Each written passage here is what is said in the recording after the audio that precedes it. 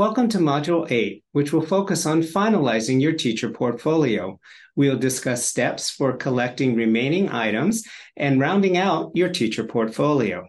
Afterwards, Lesson 2 will focus on how to build an online teacher portfolio. Back in Module 6, we discussed artifacts or evidence of your teaching.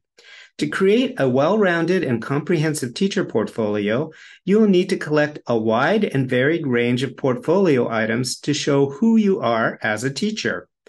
As a reminder, artifacts can be personal in nature, reflecting your beliefs, education, and experiences as a teacher, such as the ones listed here, some of which you may already have. Do you have more personal artifacts that you can add?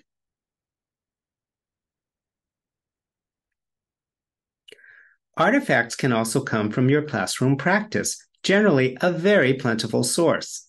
These day-to-day items often represent the heart and soul of your work as a language educator and demonstrate what you are capable of. For example, your course syllabi can demonstrate the range of subject matter you can teach and how you do so. Reading materials used, grading and attendance policies, student learning outcomes, etc. From these courses, you can gather successful examples of class materials you've created. For example, activities, worksheets, lesson plans, and so forth. Do you have more practice-related artifacts you could include in your collection? Curate the best ones for your portfolio. Finally, don't forget artifacts from your contributions to the field or professional growth. Those show your influence beyond the classroom and can be quite impressive. Do you have some that you haven't included yet, which could enhance your portfolio? In addition to the artifact types we've just mentioned, here are some other items to consider including in your portfolio. Did you receive student evaluations at the end of your courses? A handy strategy is to review them and write up a brief summary to keep with them. What worked well and what needed to be improved for your future reference? What particular aspects did students comment on the most? Are there good revealing quotes that you can pull from them? These quotes can be used to good purpose in your cover letters or your interviews to demonstrate the impact your teaching has had. If your department or program regularly conducts peer or supervisor observations of your teaching and writes them up, those could also serve as useful evidence for your teacher portfolio or interview. Some universities may also have a Center for Teaching Excellence, which offers classroom observation or midterm evaluation services to give you insight into your teaching and write up the findings for your benefit and your portfolio. Nowadays, more and more, employers are asking for videos of a candidate's teaching, especially as they make it onto the short list. As such, it is good to have some representative video recordings as part of your portfolio in case you are ever asked for them.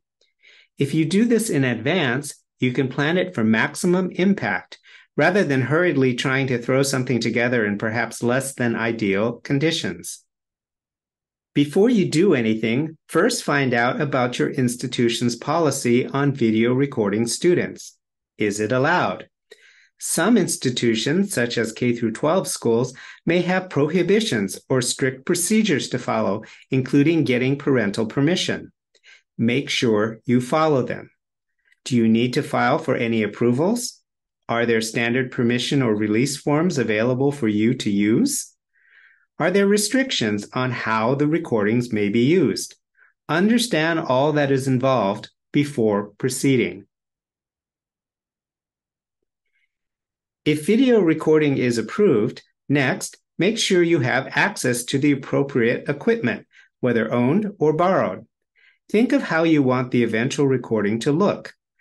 A video camera on a tripod with appropriate microphones may produce a better quality recording than, for example, a handheld mobile device. If you are conducting your class online, for example, using a video conferencing app such as Zoom, recording functions may be built in and easy to manage. It is a good strategy to enlist someone to do the recording so you can concentrate on your teaching. If you discuss in advance with this person what you would like focused on and highlighted during the recording, for example, close-ups of student group work, your interaction with the students, etc., it will give your helper guidance on how the recording should proceed.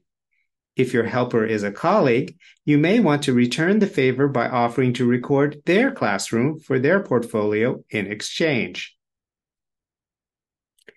After you've finished, review your recording. It is doubtful that an employer will ask to see an entire class session, so try to find good, meaty, representative clips. When selecting them, think of what you are trying to show about your teaching in a given clip. Try also writing reflective comments to accompany each clip to give context and let the viewer know what you're trying to express about your teaching. In this way, you can have good quality clips ready in case you are asked for them, or if you wish to feature some in your online portfolio. Finally, for those on the PhD track, you should also consider crafting a philosophy of research statement, which summarizes your previous and current research, its potential contribution to the field, your research approach, and plans for future research. For guidance and tips on writing research statements, please refer to the Dig Deeper resources for this lesson or in Module 3. Depending on the focus of your PhD or employment, you may wish to write other types of statements, such as a philosophy of educational administration or philosophy of advising. You may wish to consult with your faculty advisor on resources or tips for writing any of these specialty statements. Building a comprehensive and well-rounded teacher portfolio takes time, but hopefully these tips modules will help you create and bring all the necessary components together by the time you are seeking a job. Since we originally created TiPPS with master's students in mind, we developed a sample 2-year plan that can be used as a guide. You can find the link to it in this lesson's Dig Deeper section or on the TiPPS website. Finally, adding to your teacher portfolio does not stop when you get a job. As you gain more teaching experience, make greater accomplishments, and enhance your skills, you need to continually update it. Portfolios, or tailored versions of them, are often submitted as proof of professional growth and impact for promotions or awards. For example, at universities, dossiers, as they are called there, are submitted for the all-important tenure and promotion decisions, which help ensure job security and higher grades of pay. Putting together a teacher portfolio is thus a lifetime endeavor and a testament to your life in the profession. So use the reminders and resources here in TiPPS to build and develop your teacher portfolio. And don't stop there. Consider sharing a curated version of it online. More on that in the next lesson. Next up, test what you've learned in the Think section. Check out the Dig Deeper resources for even more strategies and tips. In the Discuss section, respond to the following prompt. What portfolio items do you plan to gather next? Do you anticipate any potential problems obtaining or preparing them? Thanks for joining us today.